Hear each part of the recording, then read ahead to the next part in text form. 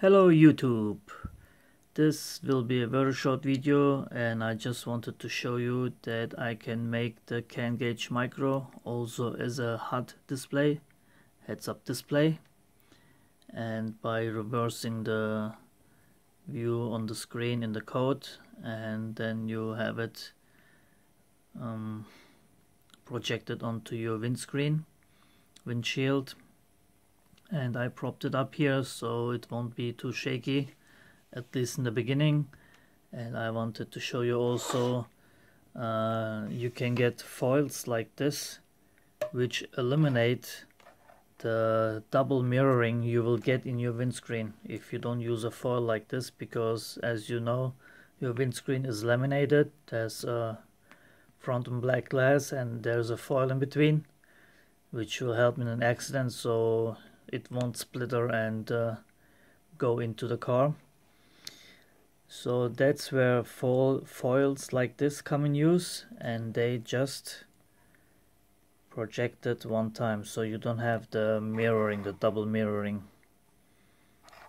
And of course during the day, and it's very bright back there, so as you see, as soon as there's some darker contrast in the back, it's very well lit and viewable even during the day, actually, even if it's bright outside.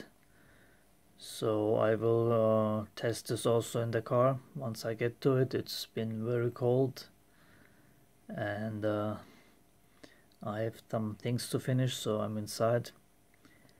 But if this is an option you would like, let me know in the comments and I will. Of course, I'm not gonna put this thing like that in there. I will solder the display and the PCB different so it will be flatter and not as high. And obviously the touch sensor is now on the top, which is not very user friendly. So then you will have the touch sensor in the front, or preferably lower, so you can just touch it and have the screen change. So this was it, and if you have any comments, questions, please let me know and I will answer them as soon as I can. And just in case you wonder, this is how it looks like if it's in HUD. It's not just turned this way, it's mirrored, so this would be the right way up, but as you see, it's mirrored that way. So, and this is how it's in the HUD mode. Anyhow, this was it. Excuse me. Thanks for watching and take care, everybody.